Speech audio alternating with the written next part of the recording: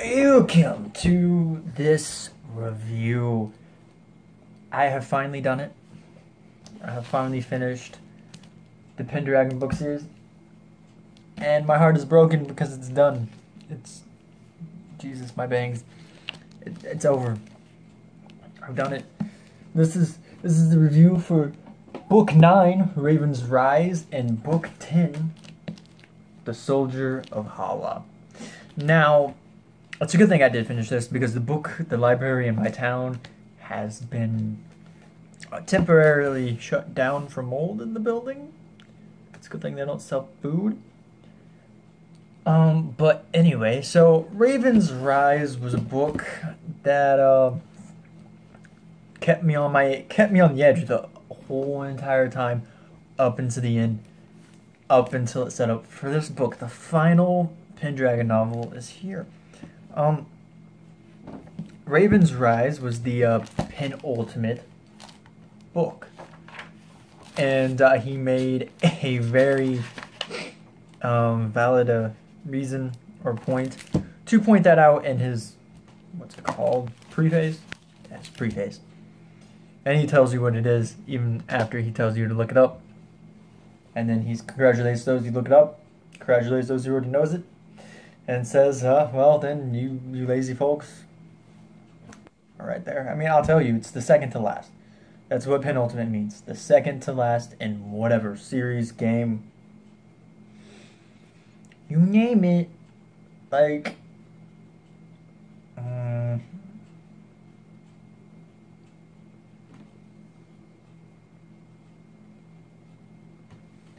trying to think of an example here, but I can't, because none of my video games are penultimates, to my knowledge. Anyway, but 10 books, confusing as hell.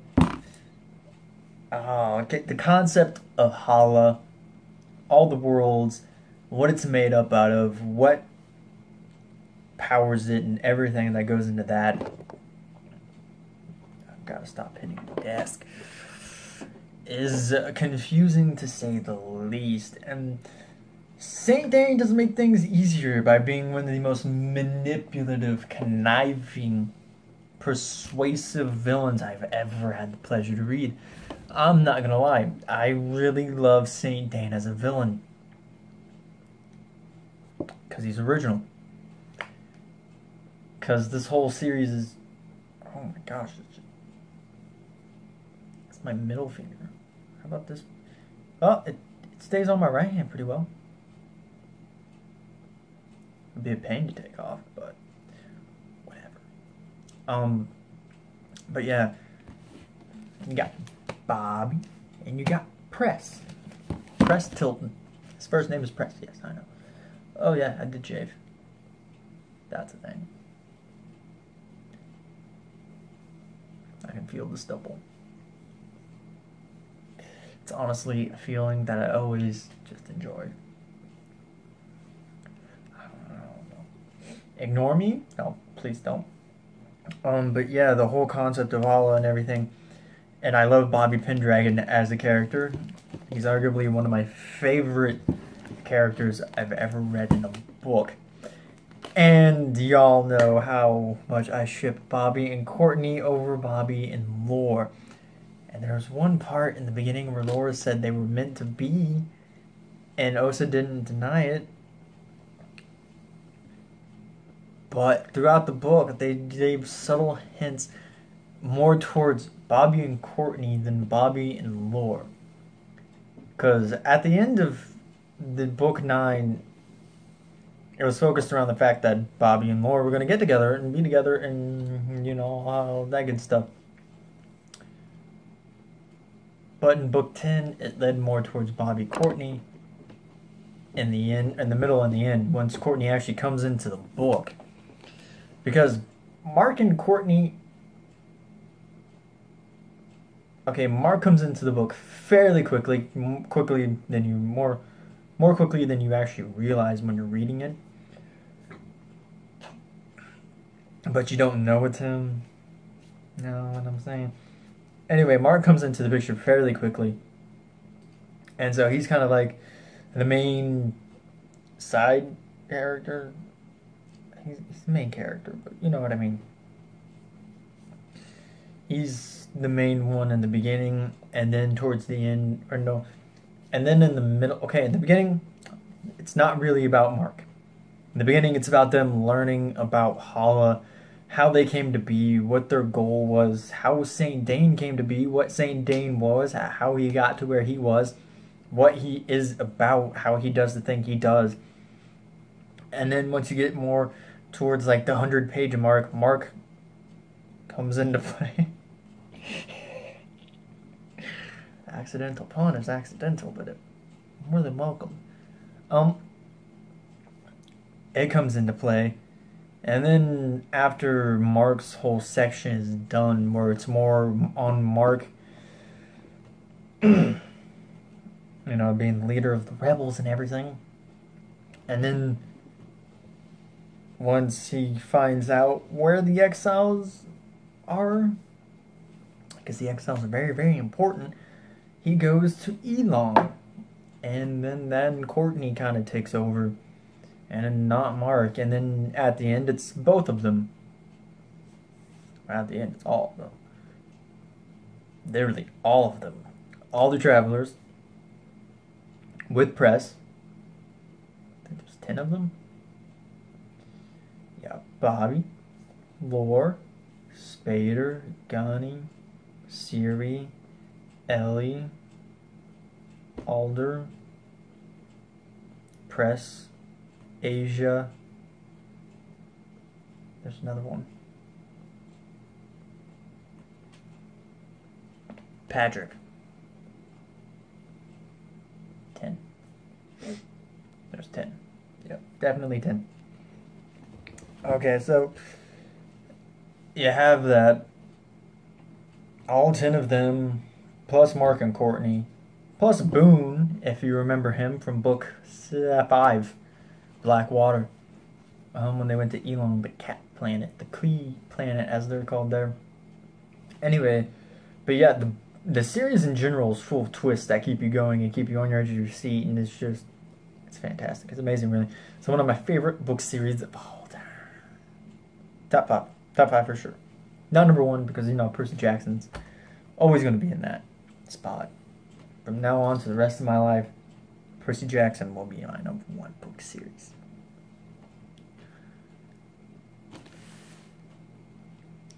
But I do believe this book is the number 2 contender. With Chronicles of Nick. Let's see, Virals is good. I don't think I've done one on Virals yet. I should. But yeah. The book series, all of the books are just full of plot twists till the end. Except for this book. It kind of wraps it all up nicely in one little package saying, here you go, it's ended. But it sets it up to where it's like, to where if you were to revisit the series, it would kind of feel like a continuation. It's weird to think about it, but if you actually read the book and read to the end, you'll know what I mean. But it is. And 37 journals? That's a lot. I think that's probably more than any other of the travelers. Well, considering he's the lead traveler, that wouldn't surprise me. So there was that, and the characters. Press is an amazing character. All the characters are unique. They're different. They all have a different personality. They all have a different set of skills. They're just all unique in their own way. They all look different, obviously, but I mean vastly different.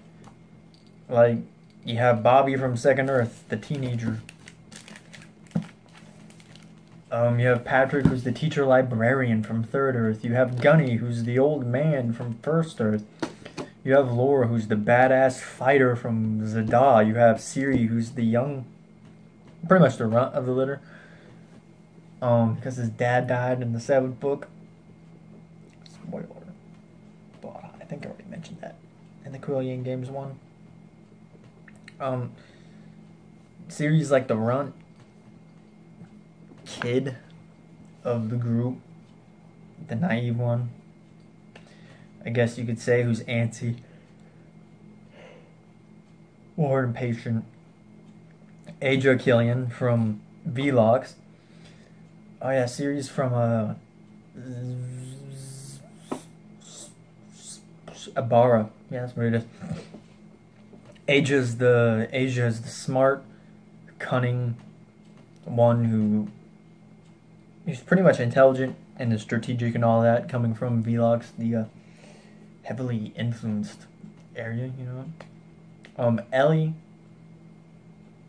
from Quillian, who was the old woman.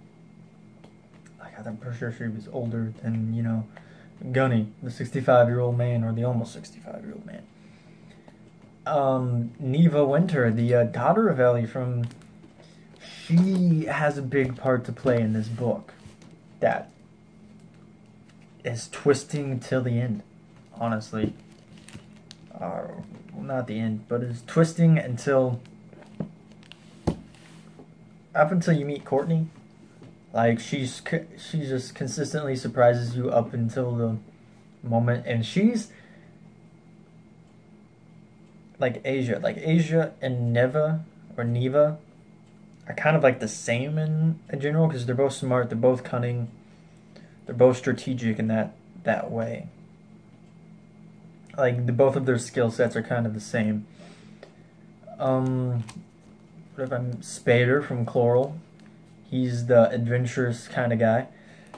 The adventurous, happy-go-lucky spirit member of the group from Chloral. And you have Alder from Dendron, who's the big, strong guy who's not too shabby with the fighting either, because he's a knight. For as knightly as you get.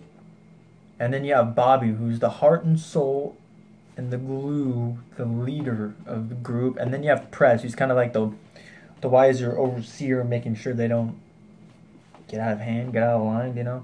Don't destroy this place now. If you do, we lose. And you have Saint Dane, the most manipulative, conniving, persuasive, but he does it through fear. Because he has the dados to control them, or to incite this fear to make them kind of play along with it. Not really play along, but to buy into what he's saying. He's kind of like Hitler in a way. But Saint Dane, being Saint Dane, much more powerful, stronger, and more influential. Which is unfortunate. But both of the books like had twists going, plot twists that just make you go, wait, what? That happened? Really? You sure? You sure that's canon? Especially Raven's Rise, considering it's the penultimate. It's leading up to the final book. Like, at the end of Raven's Rise, you think, what's the point of another book? And then Press tells you the most important thing that he said in one of the very first books. If not the first book. You cannot defeat Saint Dane by killing him. You can only defeat Saint Dane when he thinks he has won. That was a very big foreshadowing statement, and I'll leave it at that. But in the end, Saint Dane's one of the most impressive villains I've read in the book series. Also, Bobby's just one of the most likable protagonists I've ever read, and it's full of humor. Like, the book's deep. It's humorous, especially with Bobby. Bobby Pendragon is one of the most humorous characters I've ever read. He rivals Percy Jackson, even with his sarcasm, but the humor never fails. It's always on point, which is impressive. Like, that's one thing I look forward to in books, is the humor and how it affects, or in how they go about their humor. Because humor is a big part of who I am in general. And Bobby just epitomizes that. No, he's awesome. He's great. He's good. And the book series is amazing. 10 out of 10. I give the books series 10 out of 10. Book 10.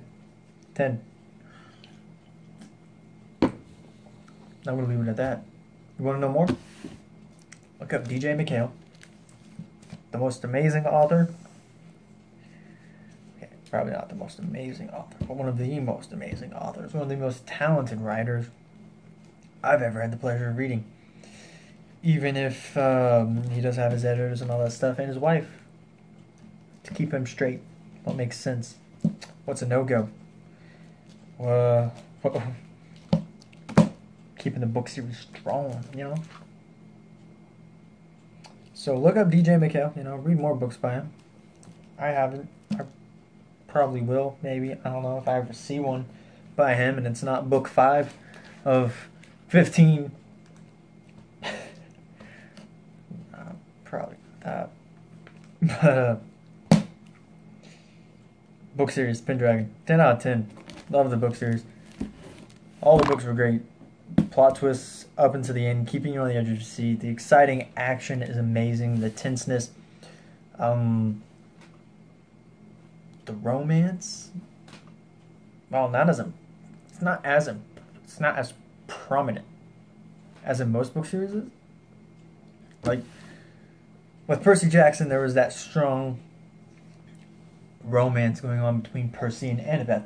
They don't have that in this book series because in Percy and Annabeth's case, they go on the adventure together and they have time to bond and all that stuff. While in this book's case, Courtney's stuck on Second Earth and being an acolyte, while Bobby's traveling worlds. And then you have Lore, who's only in the first book. She's in the 6th book. She's not in the 7th. She's not in the 8th. She's in the 9th at the very end, and in the 10th book at the very beginning. So, I mean, at least they established both of his love interests in the very first book. But it's hard for him to keep that romance going on through that. Like, the biggest romance they could have is Courtney's feelings and his feelings towards them both in the journals, and Courtney's feelings when she's, you know, doing her whole thing. And then there's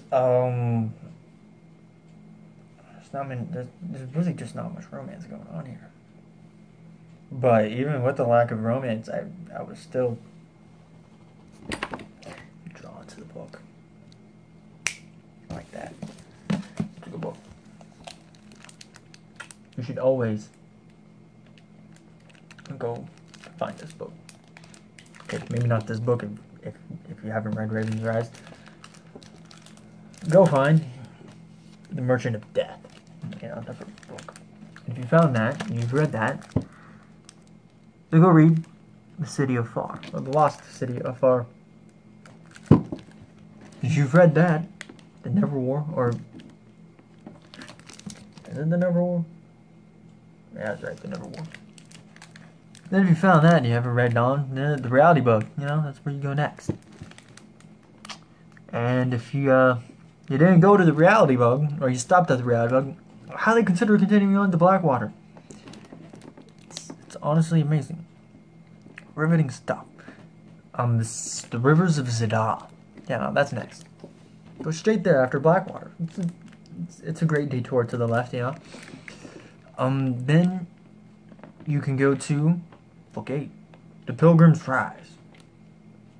Wait, no, Book 7. Don't go from 6 to 8. Go from 6 to 7. The Quillian Games, which is honestly an amazing book. It's a different concept on the games thing that I went over. Awesome. Then you go to Pilgrim's Rise, which completely turns the series upside down. You know, and then Raven's